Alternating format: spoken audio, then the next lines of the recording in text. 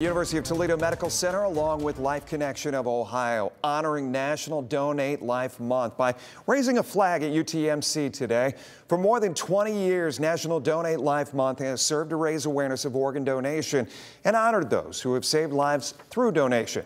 This month also serves to encourage Americans to register as organ, eye, and tissue donors. One organ recipient says their case was a matter of life or death. You know, I enjoy what I do. I'm an ICU nurse here at the hospital, and it's something that I take pride in, and it wasn't something that I was able to do up until my transplant. But now I'm actually able to go in and feel like I'm making a difference. It truly is just, it's like life-altering. Hey, and keep in mind, WTOL 11's Donate Life Green Chair Sit-In is just 2 weeks away. We're going to share stories like we do each year from organ donors and organ recipients.